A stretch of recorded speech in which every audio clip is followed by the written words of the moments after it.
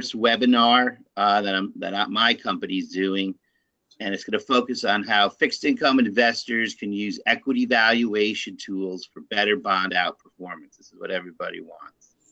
Okay.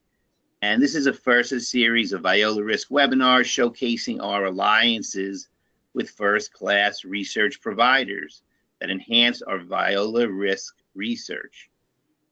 Viola Risk Advisors specializes in stakeholder stack analysis, which is a holistic enterprise-wide risk management and capital structure investment views methodology. We focus on debt investors, equity investors, counterparty risk managers, and regulatory and systemic risk authorities. Even if you're just doing debt or regulatory or risk, you really have to understand how the other major stakeholders can influence your valuations and your exposures. Just a little background on David Trainer and myself. David and I met at Credit Suisse about 18 years ago when we were both in the equity research department. One of David's roles was to introduce and implement economic value added models across the entire analyst industry sectors. He also covered specialty finance and banks as a first call EPS estimate analyst. After Credit Suisse, he started his own firm, New Constructs, which concentrates on economic earnings, equity valuation.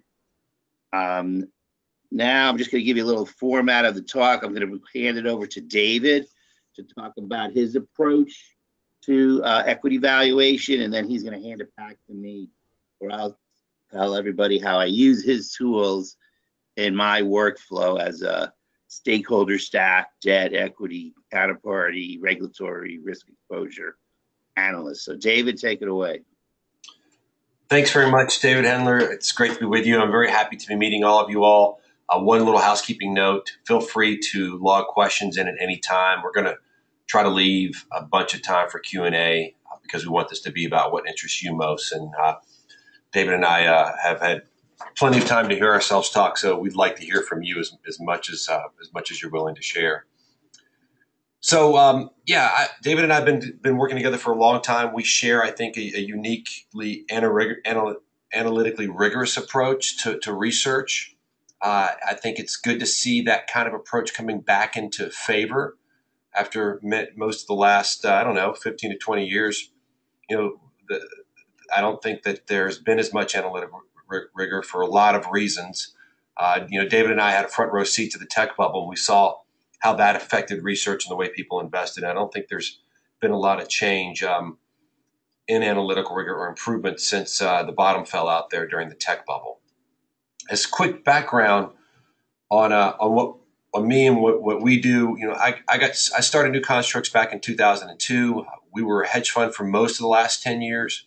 We've sort of refocused on research more recently because we've got some really unique technology that we believe is right in sync with where the investment management business is going with respect to more of a focus on data analytics.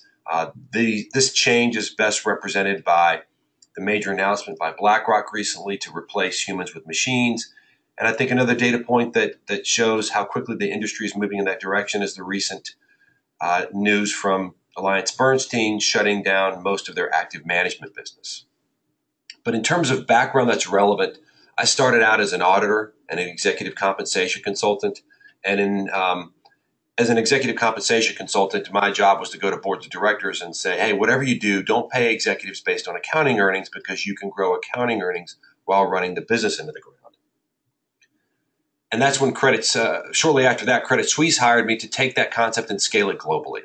And in that role, I became a bit of an expert in some old-fashioned skills, model building in particular, but even more so, reading annual reports, especially the footnotes. And as I mentioned at the beginning, as the tech bubble came along, reading annual reports and footnotes really quickly went out of style. Two other key people at the firm is my COO, who's really helped me build this technology from the ground up, Lehman Kohler. And then our technology capabilities are are kind of across the country. We go to where we find talent with respect to machine learning and natural language processing, because that's pretty hard to find. So new constructs, putting it simply, the problem we're trying to solve is on this slide, this guy. Who has time to read and do the diligence that we all know we should do on our fixed income or equity investments? And specifically, I'm talking about reading Ks and Qs. That's 4 times a year, on average 200 plus pages. Some of these Ks are 2,000 pages. And I started new constructs to make this process more efficient. And the first thing I did was create an application that combined the filing, a database, and some simple parsing tools. And I had 2 very simple goals. I wanted to make the parsing process a lot more efficient so I could keep smart people around long enough to justify training them. Because I can tell you, when I was on Wall Street, it was really hard to recruit people to come work for my project when I was competing with Frank Quattrone. Come work with David Traynor and learn how to read annual reports like Warren Buffett, or go work with Frank Quattrone and make $1 million next week on that IPO. I didn't compete so well on that front. And so I knew technology needed to play a role in going through these filings, not just because it was boring and difficult, but because machines are better at a lot of these mundane tasks. So I built this application back in 2003. It may have been one of the first ever machine learning tools. And since then, we've pumped over 120,000 filings through that. And the machine remembers every parsing action that the expert takes. So the analysts using this machine or this program are all trained by me personally. They're experts in accounting and finance. And the best part is that the machine is tracking everything they parse. So over time, we're able to parse more and more things automatically, which means my smarter analysts spend less time in filings and more time advancing models, studying accounting rules and accounting rule changes. The deliverable, type in a ticker and get an answer. You don't have time to read 100 Ks and Qs every year. We're doing that work for you. It's our goal to give our clients the fiduciary level service that they expect. And if you think the problem's getting better, I would tend to disagree.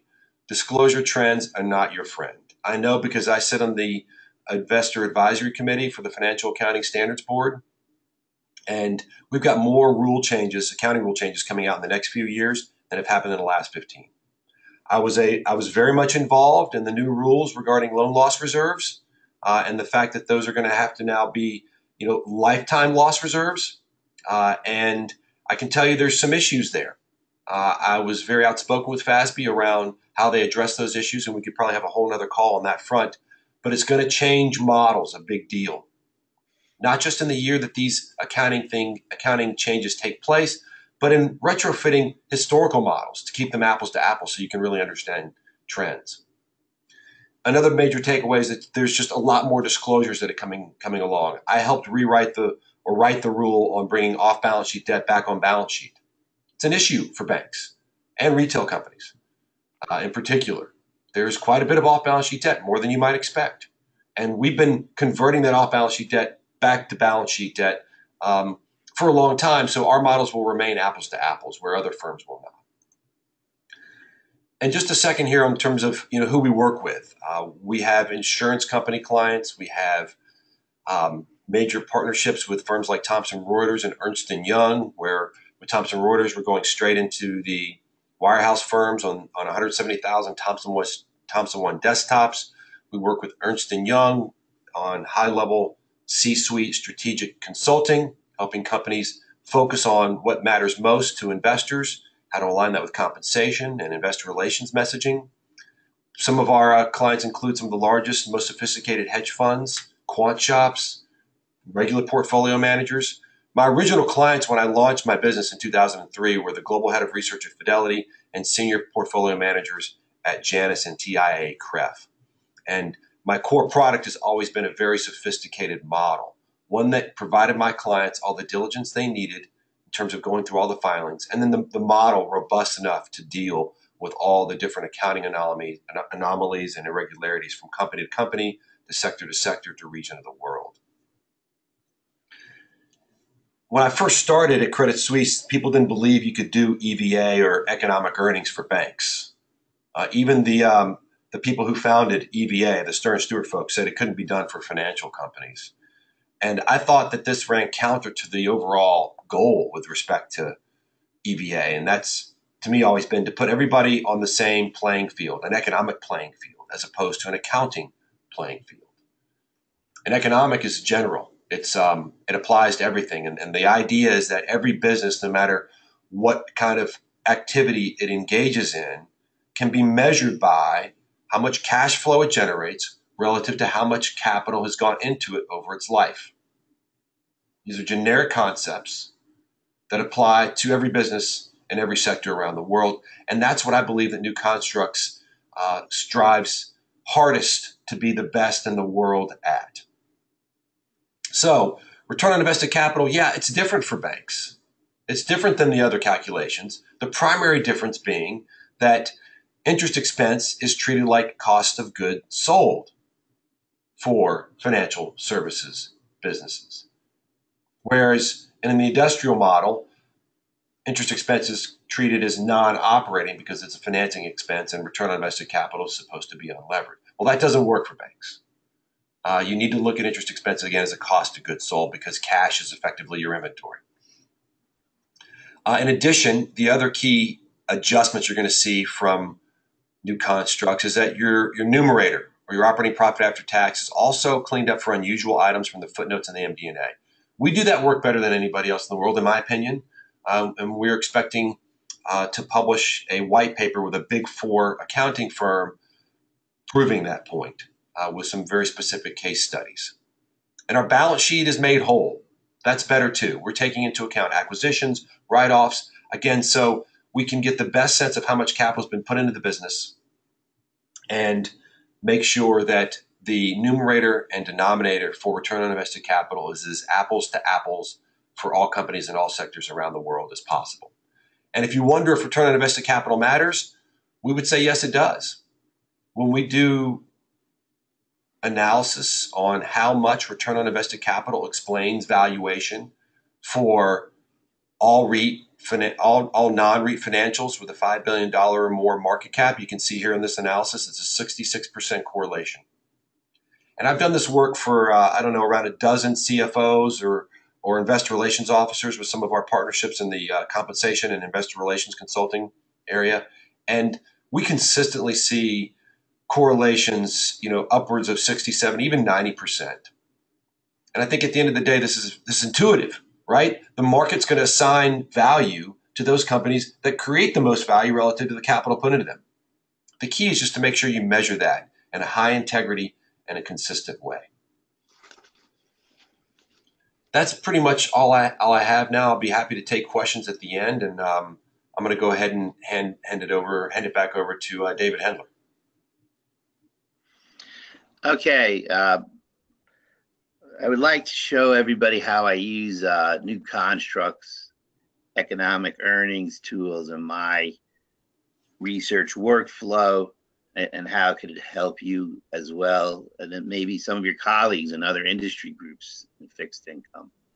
So first off, this is the collaborative initiatives I've been using for the last 2 or 3 years. You can see New Constructs. These are, New Constructs is our equity valuation expert, an economic value added, economic earnings, discounted cash flow analysis of earnings. Upper right is another major collaborator, NYU Volatility Lab. They're the only academic or other institution that is regularly updating a systemic capital shortfall analysis. They call it SRISK. Every Friday, they update their algorithm calculating that for severely adverse stock market decline of 40%. They say banks should be prepared for that at all times. Can do sensitivity to 20% or 10 or 5, and the numbers are pretty large as well. We also collaborate with the National University of Singapore's Risk Management Institute, which generates credit default swap levels, spreads globally for about 35,000 companies. A lot of companies do not have liquid or active CDS markets. So for regional banks, I could get a 1 to 5 year term CDS curve based on their methodology, as well as other foreign banks and other smaller financial entities globally.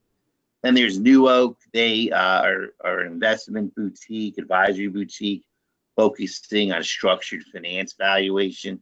They've been doing a lot of work lately in municipal bonds, especially Puerto Rico valuations, ever since Puerto Rico filed. They've been doing it for a long time, but as you know, Puerto Rico filed for bankruptcy last week. And Vantage Score is it's a consortium of the three major credit bureaus on consumer risk. And they do a lot of white papers and monthly and weekly assessments of where the direction is going in consumer risk. And then lastly, as everybody is in fixed income, pretty much we're beholden to Bloomberg. We use Bloomberg data and analytics. And, over the course of the year, we're going to be participating in some of their Bloomberg conferences because they're making a big initiative in trying to get more independent securities providers on their platform. Okay, next slide, please.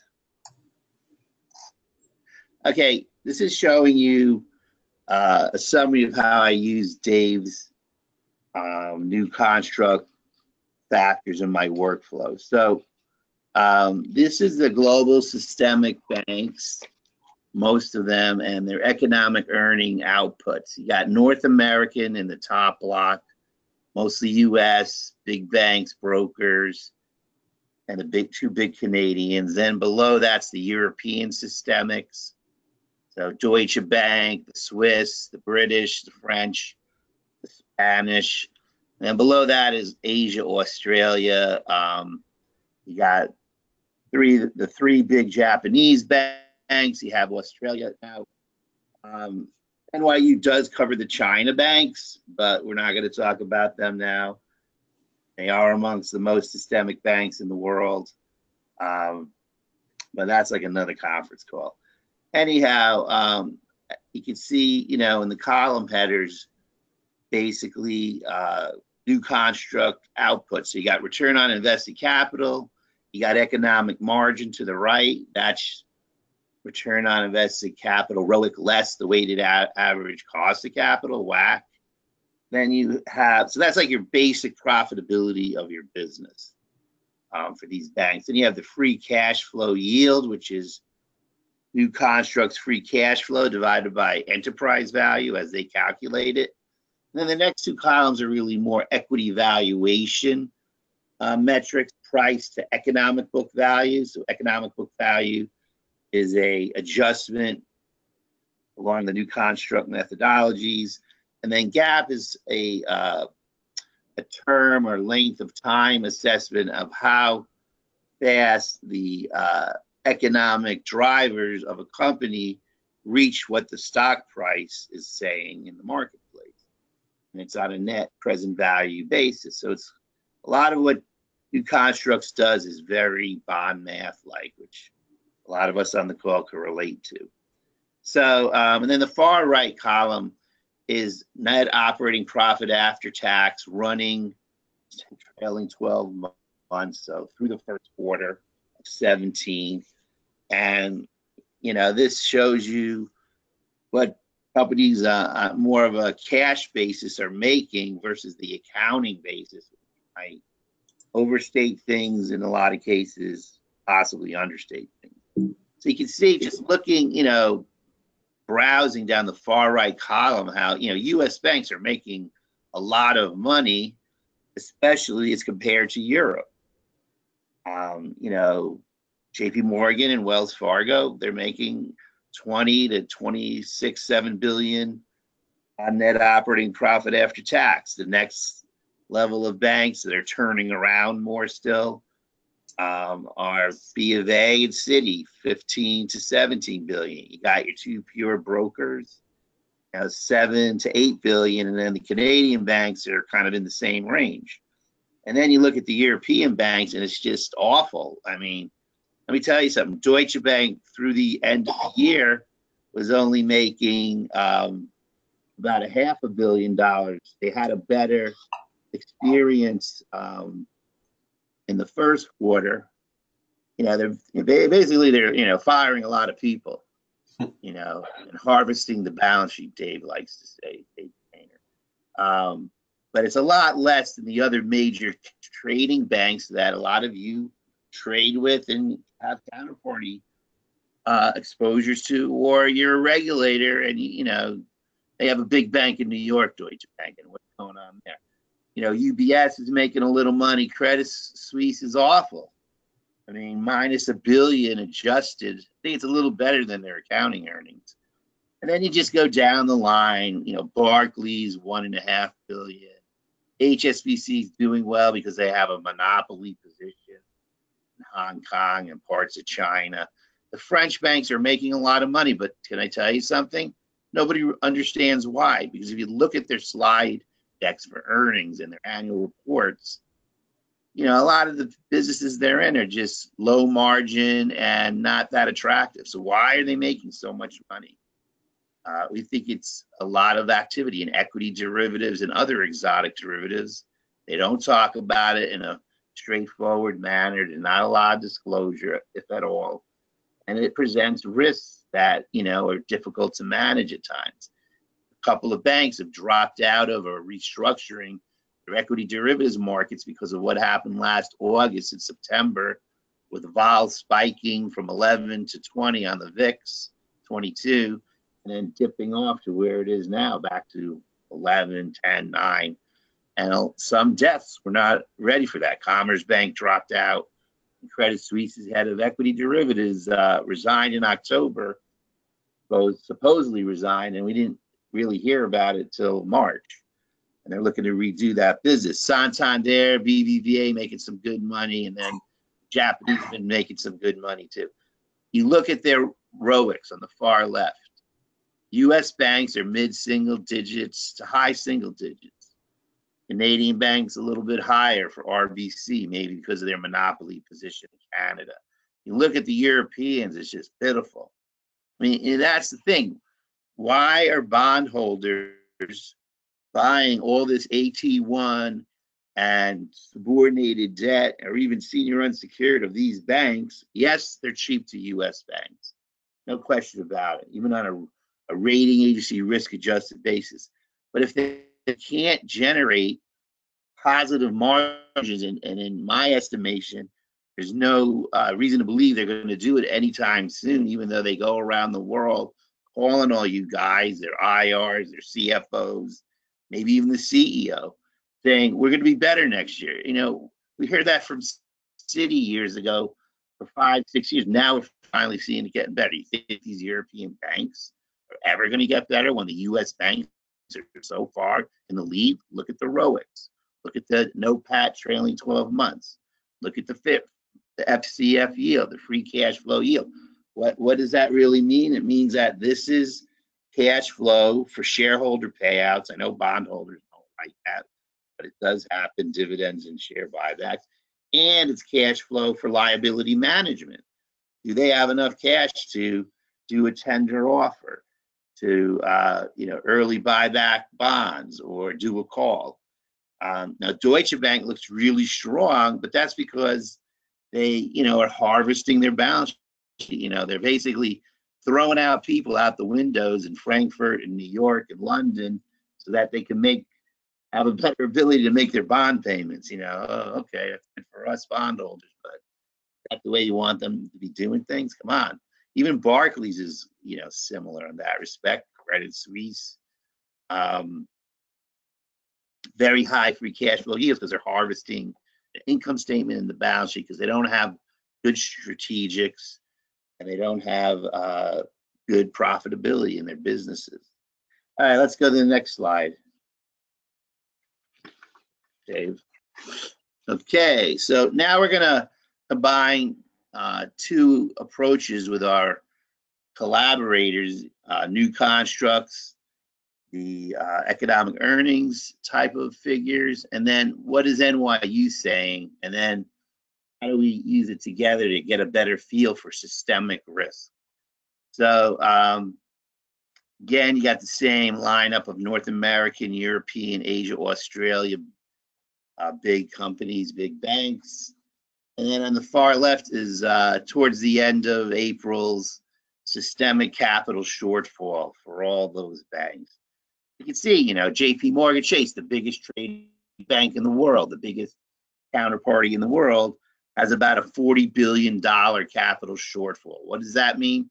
The markets plummet 40% over a 6-month time frame. This is the NYU assumptions for the calculation. How much capital would they need to get back to a 8% common equity tier 1?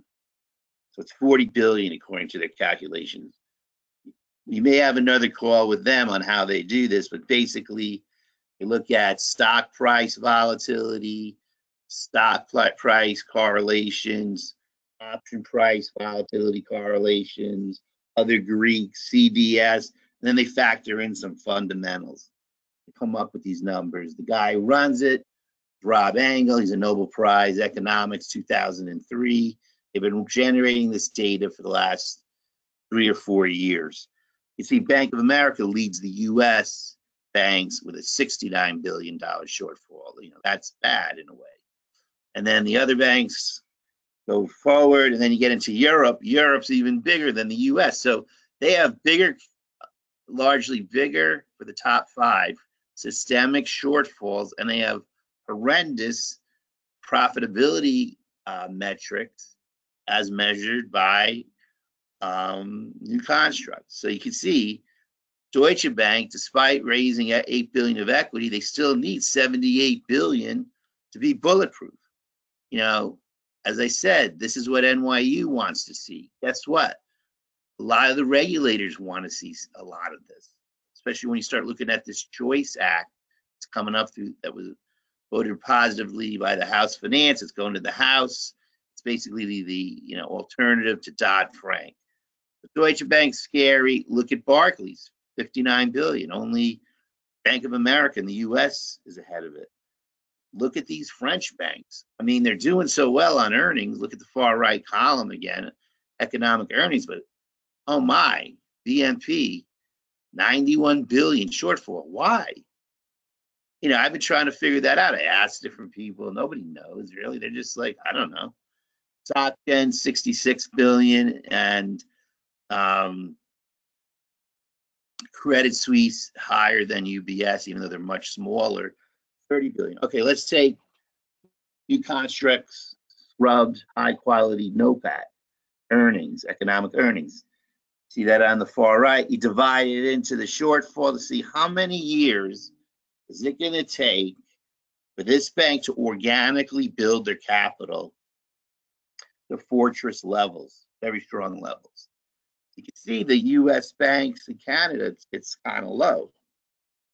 We consider 1 to 2 years, very good, adequate for, such a brutal situation as a 40%, market meltdown. In the U.S., B of A and Citi are a bit higher. They're turning around. These numbers have been getting better as they've been generating more TTM, NOPAT.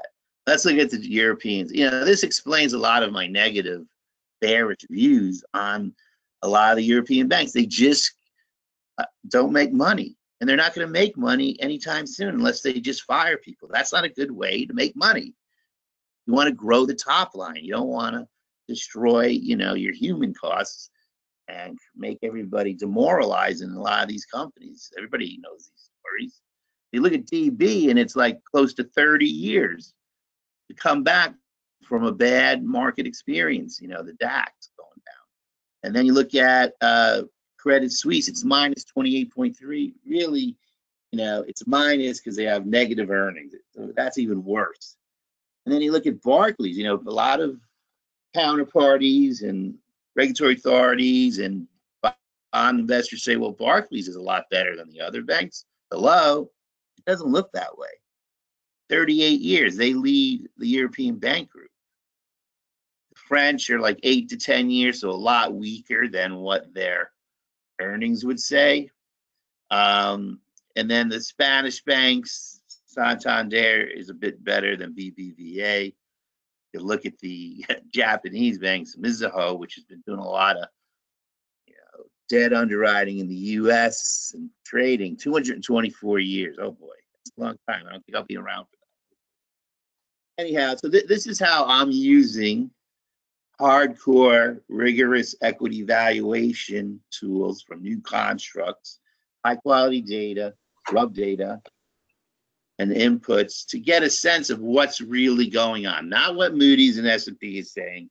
You all know they drive through the rear view mirror, and it's too late for you guys to get out of harm's way and bond price deterioration, or be nimble enough to pick up after the fallout and buy the better performing franchises before everybody else does. Okay. And, and the street doesn't provide the sell side fixed income research the way they used to. They're not interested in it anymore. And we think of the independent providers out there, we have a unique way of looking at things with the stakeholder stack, the holistic method, using new constructs data, using NYU's data to get better bond outperformance. Now, I'm going to just go through this because we're, about 30 or so minutes into the presentation. Some buy, sells. I'm avoiding holds for a couple of sectors or so. So in U.S. big bank land, listen, spreads have tightened year to date, mostly because, there has been issuance, but the demand by the investor side is even that much bigger. And what's interesting compared to like a year ago is whereas Wells Fargo was one of the cheapest banks, the most expensive banks across 3s, 5s, 10s, 30s, now they're like the cheapest bank. We all know why. It's the sales practice snafu that's started out as like a little cut, and now it's infecting maybe the whole corpus of Wells Fargo. They're having a big investor meeting on Thursday. They're going to hopefully calm everybody down, but it looks like the equity guys are getting even more concerned because they bought into this cross sell, never questioned it, and now that's not a driver for profitability the way it was. Step back, Dave Hendler at Viola Risk. It's still a quality company. This is a way to get involved in Wells Fargo at a sales price. They're having a sale. Yes, we got to monitor the situation, but the mortgage banking, the small business banking, a lot of community banking is still solid despite the transgressions. This is a big buy in my opinion. And new constructs too will say they make a lot of money and they got a 0.3 break even. That's like the best out there for systemic risk. The other two big buys across credit curve are Goldman Sachs, Morgan Stanley. Goldman, I guess, stubbed its toe in the first quarter with some maybe commodity trading losses. There's been a question about how good is their trading. Blank fine, the CEO has been talking about how volatility is low in the market, and this has to change and that has to change with Dodd-Frank. Need the Volcker rule rescinded. So there's a feeling that maybe Goldman's not quite as robust as it used to be. I don't believe that. I think they, first of all, trading profitability and revenues is not a high equity valuation business. It's too unpredictable. You basically want to have the capability, you want to have the risk management to make sure you don't get out of control on the risk taking. Goldman has the best out there. They have the best investment bank M&A. That's what's highly valued. That's good for bondholders too. So we think Goldman's attractive, and Morgan Stanley has been doing incrementally better, although it still trades cheap. The rich banks are the ones who don't issue as much, like Bank of New York and State Street, JP Morgan. They're doing really well, so they're pretty much trading rich in comparison to the others, as well as U.S. Bank. They do very well.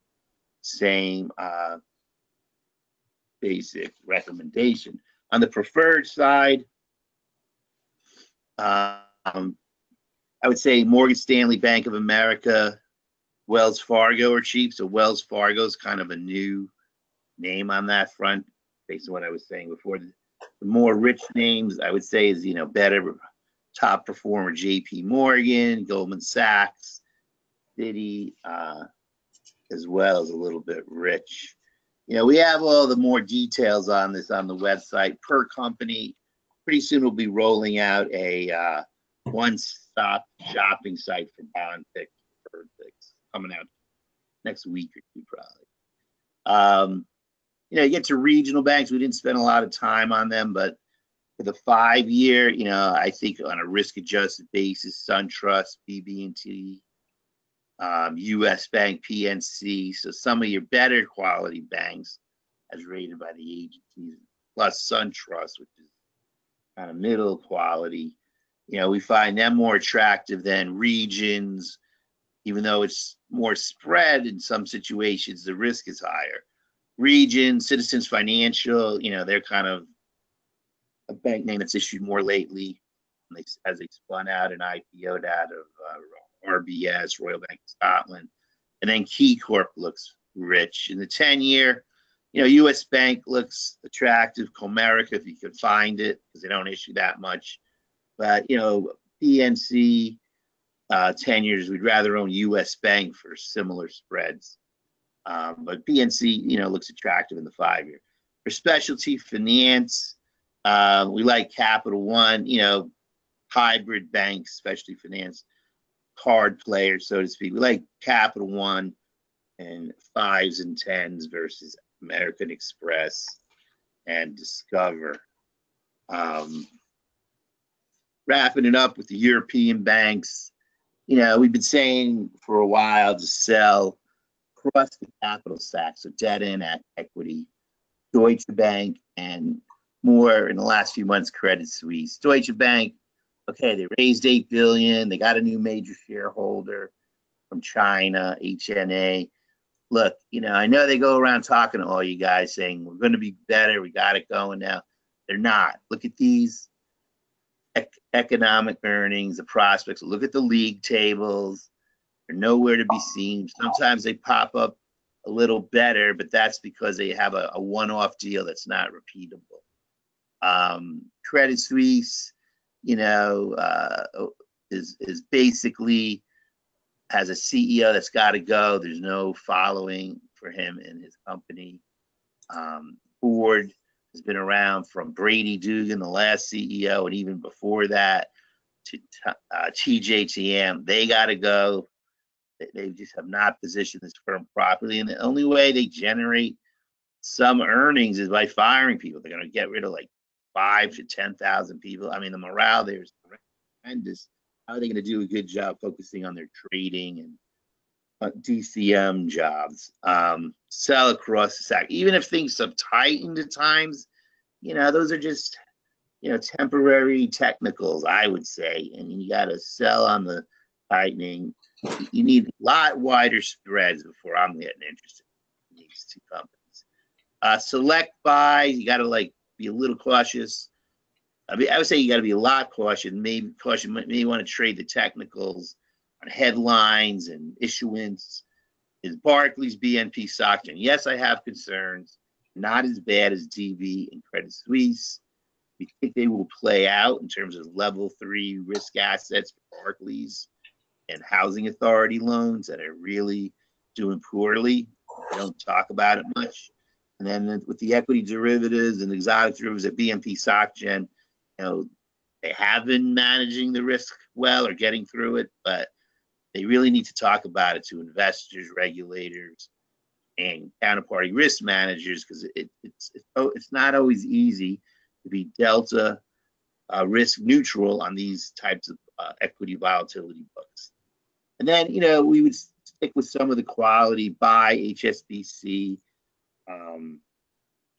Got this monopoly in Hong Kong, doing better in the league tables. A lot of investors want a European underwriter, and HSBC is one of the ones they're comfortable with, as well as Barclays. I know we didn't talk about Brexit, but we don't think Brexit's going to affect the league tables. It's basically a corporate relocation, trading desk floor, trading sales floor relocation, a little bit of expense add to the EPS situation. Santander, BBVA are other buys in Europe. So now, coming up on 45 minutes, I think we're going to now open it up to Q&A email in your questions to Dave Trainer and myself, Dave Hendler, and we'll spend 10 minutes or so on questions. Hey, David Trader. Yeah, I was going to say there's a place where people can, if you haven't already, type in questions. But we've gotten several good questions here that I'll share with the group. But keep them coming in. The first one is with respect. I think this one's for you, David Hendler. I guess maybe the question's asking, explain again why fixed income analysts should care much about equity analysis, equity earnings, like economic earnings, and is the free cash flow. And I can answer this question. Free cash flow that we measure is for all stakeholders, but David is a fixed income expert. Maybe you want to speak specifically to that question. Why do we care? Right. Well, look. I've been doing this since 1983-4. I learned camel analysis that all credit analysts learn from the regulatory perspective, from the rating agency perspective. Balance sheet credit analysis is basically what fixed income analysis has historically been for financials, especially banks. It was good in 1980. It was good in 1990s, maybe. It was not good at all in the 2000s. Why do we care about charge-offs right now? Yeah, you monitor it, but it doesn't mean the bank is strong because they're just negligent. Okay? My feeling is the millennials are going to be the worst credit card users of all time once their moms and dads don't pay the bill for them anymore, and they got to do it. Sometime that's going to happen. Okay. So focusing on these old ratios, I call it old age analysis, is not going to help you outperform. Okay. It's not. Now, can you outperform based on views of technicals, supply risk, possible headlines on litigation and other things that are hard to quantify, the size of the loss and settlement and the timing? Yeah, you could do that. But if you want to do a fundamental analysis, you got to look at economic earnings. And that's the new age way of doing it. And Dave at New Contracts has a really good mousetrap. And, basically my view is the credit crowd has to grow up already and move on to the new age analysis. Yeah, the rating agencies, that's how they're focused. Got the blinders on it. But we all know that they hold it to the A category for too long, and then it goes to triple B. Bonds leak out a little bit, and then they get pummeled as the single A only buyers bail out for the triple B. Same thing for the triple B. They hold on too long, and then it goes to double B, and it's even worse outcome. You got to get ahead of that and not just say, oh, everybody was wrong, lemming, type of analysis. So everybody thought, well, Moody's said, all this trying to guess what goes on in Moody's and S&P's, investor committee meetings, it's like ridiculous, okay? Because it's like trying to analyze, entrails analysis when you're hunting. I mean, come on. They don't know, they're doing it their way, but when they pull the trigger is sometimes political because they got big exposures in their subscriptions. So all these big banks, $1 million to $2 million to $3 million, maybe 5 million subscriptions at stake. And the rating could really piss off some of these guys paying them. And you might cut it. Happening. Lions Bank just cut out, I believe, S&P because the rating was too low, and they substituted it with Kroll. Who's really watching Kroll? Come on. So, you got. We have to mature is a better way to say it. Enhance our toolkit and start looking at the stuff the way equity does, but use it for our debt holder, counterparty risk, and regulatory purposes. And this is, New Contracts has an easy way for us to understand what equity is looking at and using it for the fixed income. And, I would add that my marketing that we've seen a real convergence in general across the hedge fund, mutual fund, wealth manager space, even advisors, back to sort of the basics. We've sort of had over the last 15 and 20 years with interest rates going down, what I would call the E-Trade baby boom, the huge influx of unsophisticated investors or amateur investors in the market.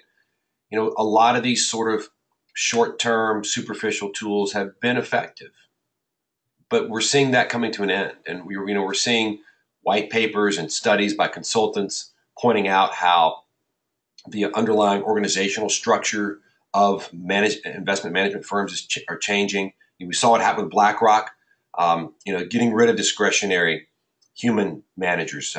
Same is true again with AllianceBernstein. This whole idea of an investment manager, sort of an intuitive capability, can just figure stuff out.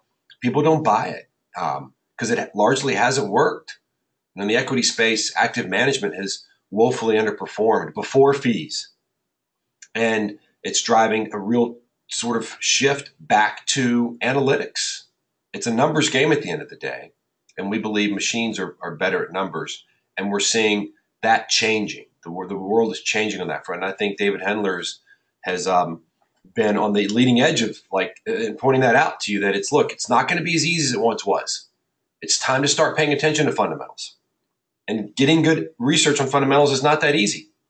Can't just pull it all off of a Bloomberg. You can't just pull it all off of an S&P report. You got to have somebody going through and doing the diligence and the footnotes and the MD&A if you really want to do fundamental research right. And I think one of the things that David Hendler told me early on, he's like, listen, my perspective on this is, as long as it's accessible to our clients, why would you overlook it? Why put yourself at a disadvantage when you could be at an advantage when it comes to understanding fundamentals, when we make it as easy to access as New Constructs does? And on that front, I thought maybe I'll jump in and do a quick kind of show you how easy it is to access New Constructs, just real fast. We're a website just like anybody else. So if you wanted to get our rating, our report on a Deutsche Bank or Credit Suisse, you type in a ticker, you get an answer. Again, this is all at newconstructs.com. If you want to download a report, click another button, right? And we'll give you details on what we see in quality of earnings, what we see with respect to valuation, history of return on capital versus cost of capital, accounting earnings versus economic earnings, and then details in the appendices behind where all this data comes from. Institutional clients get access to our models, and our models are auditable back to the original financial statements. So we're the only firm in the world that I know of that even tries to do that, and that is to link the models directly to the Ks and the Qs. And so we've got not just more data, but higher quality data on that front. With that, I'll get to the next question. I think we kind of already answered that, a few of these. Here's one. How is New Constructs like bond math? That's a great question. So when I grew up in the business, my mentor had a slide where he basically said, look, the value of a bond is a function of the coupon payment, the risk to that coupon payment, and the maturity date. And he said the analogous drivers for those three things for stocks are cash flow. Coupon payment is like cash flow. Risk is like the weighted average cost of capital. And maturity date is like competitive advantage period. And I thought, okay. He said, well, the big difference is that for bonds, those drivers are contractual. You know the coupon payment, you know the maturity date. Risk is an unknown. That's interest rates. But you pretty much on any given day, you know what interest rates are. So that's why people can calculate the value of a bond on a daily basis. For the stock, nothing's contractual. But what you can do is work backwards from the stock price and figure out what kind of cash flow, risk, and maturity date is implied by the stock price. And that's what our models do. And so when we're looking at valuation for New Constructs, this growth appreciation period is the market's implied number of years of profit growth baked into the stock price. And so our approach to valuation, again, is very different from traditional sell side. I'm not trying to pretend like I'm the expert, the oracle of XYZ stock. That's what Mr. Market does. And what I try to do is help my clients identify when Mr. Market is most euphoric and most depressed, when expectations for future cash flows are way too high or way too low. When it's somewhere in between, we're kind of like neutral. We don't really play in that. We're not pretending we have a better crystal ball. But we do like to say that our focus on quantifying the expectations baked into stock prices is unique and very transparent. So like one of our models, for example, if you want to go in and create your own forecast for a particular company and look at the implications on cash flows, we could do that. So for example, let's say that we think margins for Credit Suisse are going to jump up to the highest level in the last few years, get up to 10%. We can call this an optimistic scenario, save that off, and then we can quantify what kind of equity market value and cash flows are going to be generated by the business if the company can achieve this optimistic scenario. And on our decision page, you'll see that we've now plotted two lines, one for the default scenario that's primarily based on first call consensus. That's the blue line here. And then this optimistic scenario based on a much, much higher margin, you see as much higher implied cash flows. And then, as I mentioned before, everything's auditable back to the original filing. So if you wanted to see all of our income statement adjustments, things we're pulling out of operating earnings, for example, here we've got, asset write-downs, hidden in operating earnings, 31 million. This is on page 283. You can see you just click there and you get an immediate detail on that adjustment we're making. Same is true for balance sheet. So for example, operating leases are on page 333, right? We saved you quite a bit of time taking you straight through that. I'll pause there and we'll get to some more questions. I don't want to monopolize too much time. So David Hendler, I think this is more for you. What makes you think that now is a good time to focus on this stuff versus others? Obviously, New Construct has been around for a while, and you've been around for a while. Why now? Why do you really think it matters? Well, first of all, I spent, I guess, 4 years on the buy side in my early years, 15 years on the sell side at 5 big bond trading and underwriting shops. Did mostly debt, then equity, and then I was, one of the early stage builders at credit sites. I ran U.S. financials. I was the global coordinator for the overall global financials product, and I basically decided I wanted to do my own thing. So that's been the last 3 years. So now I could do it the way David Hendler wants to do it. Not within, some other major management teams constructs. So, these are things I've been thinking about for many years. I think with my own company, I'm able to showcase it. And that's why it's now versus before.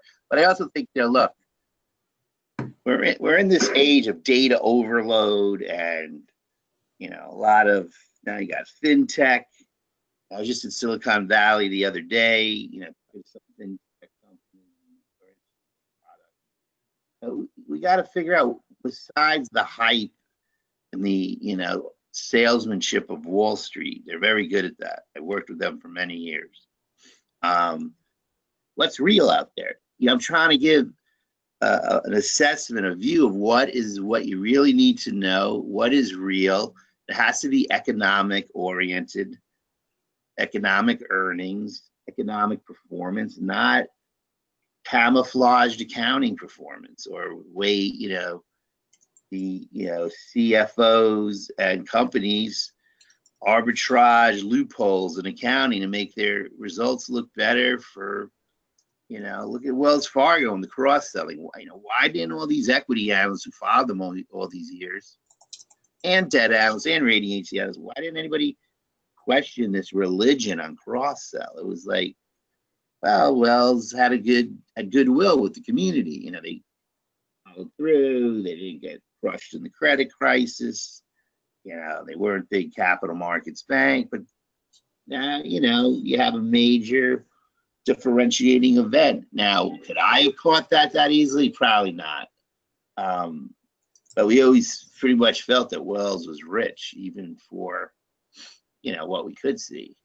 So that's you should own the bonds back then. Now I think you should be owning the bonds. There's some hair on it. Yeah, there's some controversy, but we think with our tool set, utilizing new constructs, NYUV lab, the way Dave Hemmer looks at things, that it's time to get more involved in wells. Maybe it'll get a little bit cheaper because they do have TLAC to do, but I think they said in their last call it's more like 5 to 10 billion versus 20 to 30 billion a year ago. So yeah, there's always going to be some technicals, some headlines you don't even know are going to happen. But I think the more you stick to economic earnings, you have a better gauge of what's really something you should be concerned about and what's like a noise. And you'll get through it. Yeah, you could day trade it.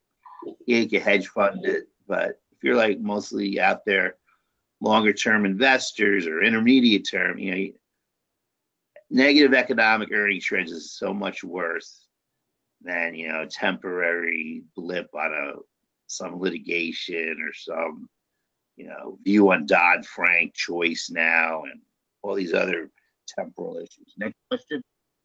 We got to wrap up soon. Yeah, I would say just to add one little thing to that the way I think you've put it, David, that I thought was great. Some of our other meetings, you can look at these equity earnings as sort of the heat shield, protecting the debt. And if you know that heat shield is burning up quickly or is very thin, you're better off positioning yourself to be prepared for the additional risk implied by the thin heat shield than not. And another great example I think is my partnership with Scottrade. My first meeting with senior leadership there, I said, look, I don't even know if you guys want to are interested in new constructs. I did this meeting because of a friend, and because I know most of your clients are only focused on technicals and short term. They said, no, we think it's a good idea to start providing higher quality research to our clients, and so we're interested in diversifying a little bit around just pushing them the technical information. I said, well, I think that's great news, because look, even if you are focused on whatever you're focused on today and you have a methodology that's been working, it still behooves even the day trader technical analyst at Scottrade to screen his technical ideas through our fundamental due diligence and have the best of both worlds, especially since we make it available so inexpensively and make it so easy to access. Why not have an additional layer of protection and intelligence when making investment decisions? And we were off to the races with Scottrade. We had 5,000 people sign up in a month with zero promotion on that platform. And now we're looking forward to working with TD Ameritrade and having being on in front of 10 million investors. And a variety of other partnerships. Thomson Reuters is on 170,000 advisor desktops, and working directly with corporations. At the end of the day, if you're not focused on returns on invested capital as a executive, what does that mean to us as investors? Focused on EBITDA, non-GAAP EBITDA. Anyway, that's I'm getting off on another tangent here, but I think the time has come for more rigorous analytical tools, and I'm proud to be working with David Hendler to help bring that to more fixed income investors.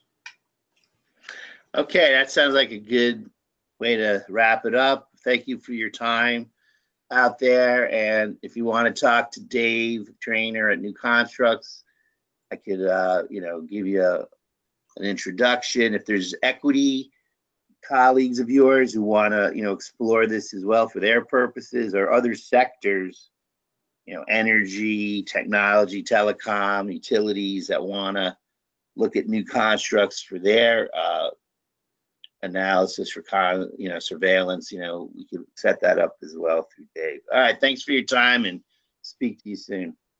Thank you.